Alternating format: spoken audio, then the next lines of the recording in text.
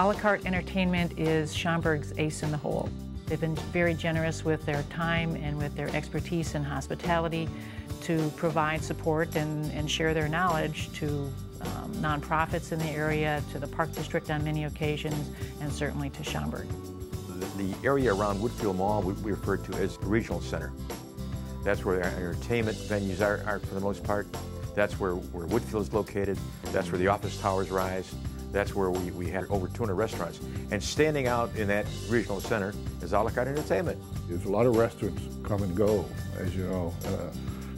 I've seen it over the years since here in Schaumburg. And A la Carte stays because they're very savvy. I think they have a good business model. And they're not afraid to make changes and essentially reinvent themselves. We started our love affair with the village of Schaumburg over 30 years ago, on February 1st of 1981. About 5 years ago, we moved our corporate office to Schaumburg because of how much we love doing business here. We are proud to say that we employ over 500 people in the city of Schaumburg. They do several events with our organization, supporting our members, creating opportunities for us to bring people together.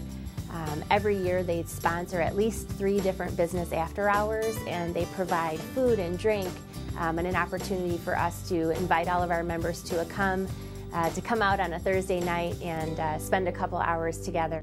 At Taste of Schaumburg, our company started out with 31 years ago. We were at the beginning of it, and we chairmaned it, and we still chairman it. And 26 restaurants now. It came a long way from 6 restaurants. They give back to the community. Whenever the community needs something, they're there for it. And you don't even have to ask them twice. They do it automatically. We were sitting around thinking one day, and I said, well, you know what, we should do a wing fest and get all the Schaumburg restaurants to come out and just provide us chicken wings, because that's just a real popular thing. And it turned out to be the biggest fundraiser of their summer. I mean, it's just a real painless, fun way to create a very large fundraiser for a very local charity as Woodfield Area Children's Organization. I view their participation and support as something they feel that's part of their corporate culture.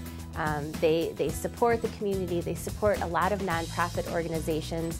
They host fundraisers and donate food and donate the venue to help organizations raise funds, especially during this tough economic environment.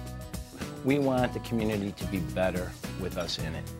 And in order to do that, you have to be able to give back, and you have to be able to contribute. The Hoffman family philosophy has always been, in our business, if you're high volume, you're either going to be an asset to a community or a liability to the community. You just train yourself to be an asset. You solve the problems before they become major problems.